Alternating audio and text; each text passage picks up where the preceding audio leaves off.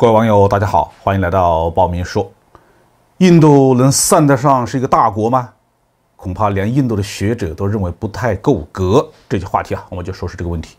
在刚刚结束的上合组织会议上，印度的外长和国防部长的表现让人真是有点感到另类。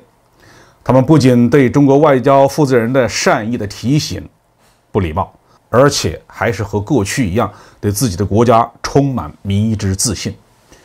这一切让印度国内的一些专家一些学者忧心忡忡。一位研究人工智能的印度学者沙希，他认为世界规则正在发生剧烈的变化，印度自认为自己是像中国一样的大国，可以公然和中国作对。难道印度领导人没有认识到，印度所谓的政治地位是由于美国出于自己的政治野心而支撑的吗？而中国是真正和俄罗斯、美国平起平坐的，有能力、有威望、影响全球事务的国家。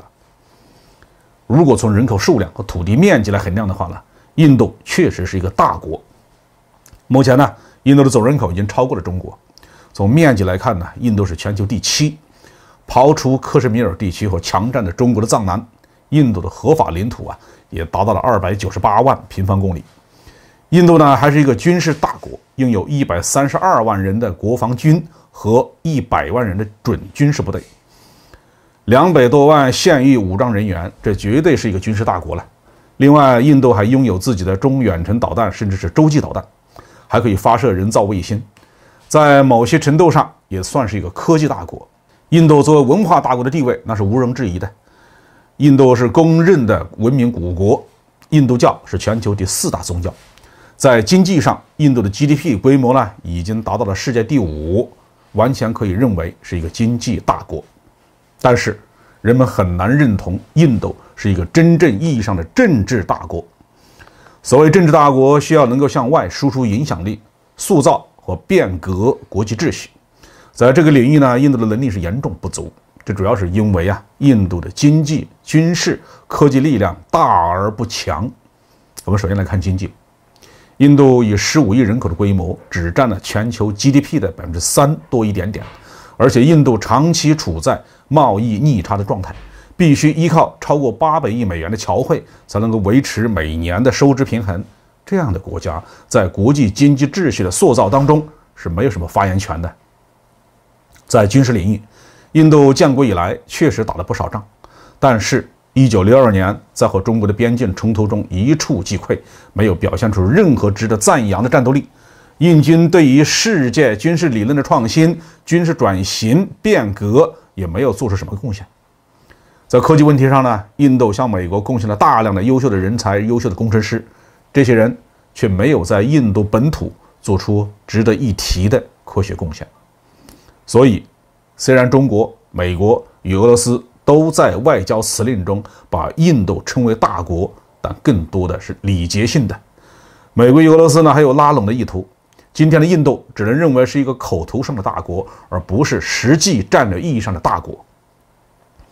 在这样的背景下，印度能够发挥什么样的大国作用呢？从目前的情况来看印度的大国作用主要在于可以在中美俄3国演义中充当一个筹码。中国希望能够和印度保持睦邻友好的关系，使我们的西南方向可以安定下来，不至于牵扯我们太多的战略资源。另外，中印之间的贸易还是相当有价值的。俄罗斯在西方世界的全面围堵之下，多个朋友多条路尤其是印度这样拥有庞大人口和经济规模的国家，既然不愿意加入对俄罗斯的制裁的阵营，那无论如何也是给了俄罗斯对外贸易的一个喘息之机。美国的目的那就完全相反了。美国想通过拉拢印度，可以向中国与俄罗斯施加压力。如果能够激化中国和印度之间的矛盾，那对于美国来说那是再好不过的了。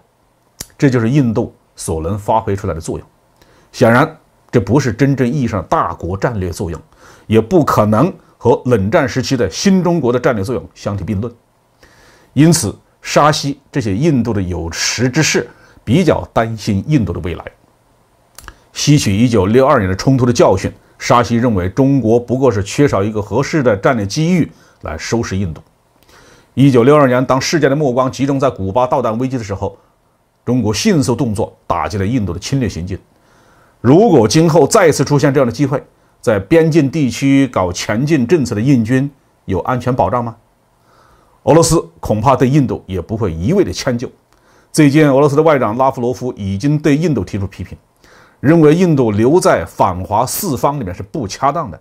如果今后再次发生一些刺激性的事件，比如说印度拒绝向俄罗斯出口重要的物资，向美国而不是俄罗斯购买核心武器装备，那俄罗斯对印度的反感就会进一步上升。